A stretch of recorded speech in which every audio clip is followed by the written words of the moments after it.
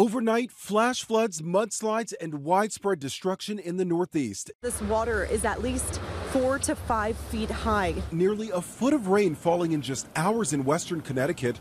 Streets and sidewalks were suddenly overwhelmed by water moving fast enough to carry away cars. Cars shut down because it sensed the water, and unfortunately I was in the process of just backing right out of it. At least 2 people were missing overnight after they were swept away by the current, and more than 40 people were stranded at a campground after a bridge was washed out, cutting off their escape route. Rescuers rushing to save dozens of drivers trapped in the flooding. One Good Samaritan was seen jumping into action to help rescue a man and his dog after this car was surrounded by water. In New Jersey, a major highway was brought to a standstill by a half a foot of rain, and trains between New York and Philadelphia stopped running for a time, the storm also canceling and delaying hundreds of flights.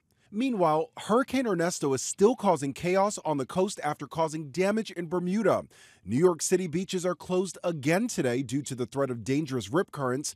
And in North Carolina, storm surge from Ernesto washed this home right off its foundation. Elsewhere, some states face blistering heat. At least 100 people in Colorado Springs suffered heat-related illnesses during an air show on Sunday where temperatures were nearing triple digits. And in Alabama, oh my goodness, a day of fun turning to terror as a surprise storm sent this bounce house flying through the air. Lionel Moyes, ABC News, New York.